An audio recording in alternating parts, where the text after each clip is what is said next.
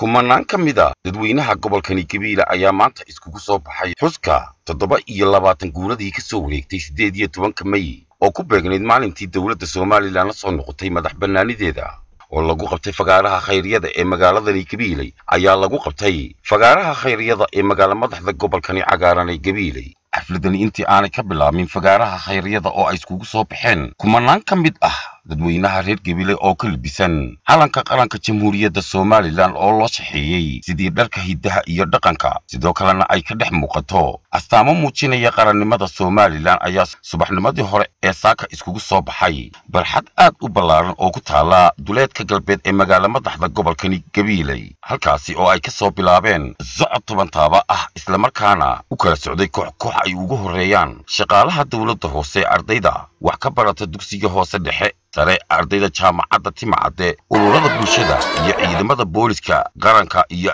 waliba asluubta iyo gaadiciyaal ka soo bilaabay duleedka galbeed ee magaaladani munaasabadani oo aan loo kala harin ayaa waxa shacbi weynaha reer Gabilay kala soo qayb galay mas'uuliyiinta gobolka iyo kuwa degmada Gabilay salaadiinta cuqaasha aqoon-yahanka dugsiyada kala duwan ee degmada ururada bulshada shirkadaha ganacsiga iyo waliba shirkadaha isgaarsiinta ee magaaladani barasaabka gobolkani Gabilay oo shacabka la hadlaya ayaa halkaasi salaan uga diray dadweynaha madaxweynaha Jamhuuriyadda Soomaaliland iyo dhamaanba shacbi weynaha ku nool dalkani Jamhuuriyadda Soomaaliland waxaan ka salaamayaa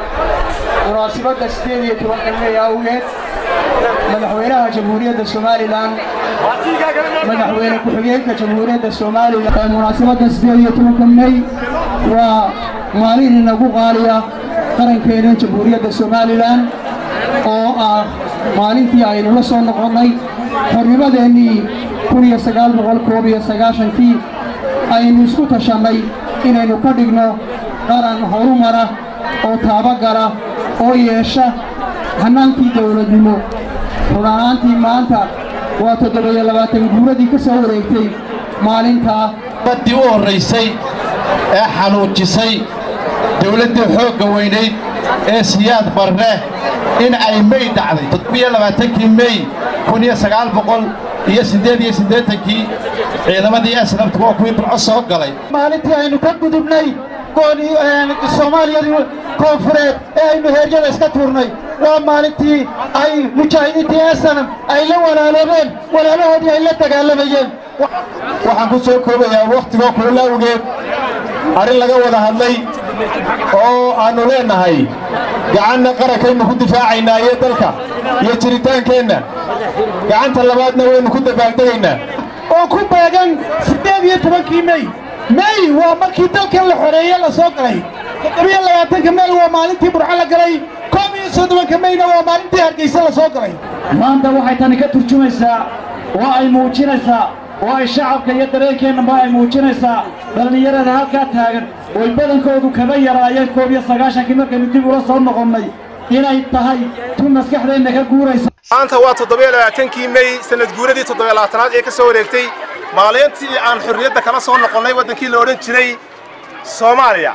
18 May 27 guuradii ayaa maanta ku buuxdaa halkan waxaan ka hambalyeeynaa dhammaan shacbi weynaha reer Soomaaliland waxaan kaloo halkan salaan uga dirayaa dhammaan madaxda qaranka ee ugu horeeyo madaxweynaha Jamhuuriyadda Soomaaliland shacabka reer Soomaaliland waxaan leeyahay waxaynu haysanaa xorriyad baynu haysanaa ilaahay mooyaane cid kale aynu kula gorgortamayna aynaan jirin salaadiinta cuqaasha gudoomiyaasha ururada iyo maamulada dugsiyada waxbarasho ee Gabilay oo halkaasi ka hadlay ayaa iyaguna dhammaantood shacabka reer Soomaaliland u soo jeediyay sidii looga wada shaqayn lahaa itiraaf raadinta iyo isu duubnida iyo sidii adduunka loogu dhaadhicin lahaa gooniisutaanka dalkani Jamhuuriyadda Soomaaliland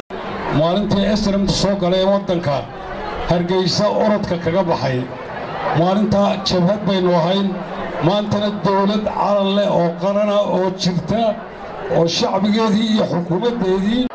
waxa loo xad qaadi kartaana ma jirto ciidanka jiida inoo joogaana way nabad qabaan wax dhibaatadiina ma jirto waxa loo waxay naga qaadi karaana ma jirto sidoo kale waxaa halkaasi suugaan kala duwan ka soo jeediyay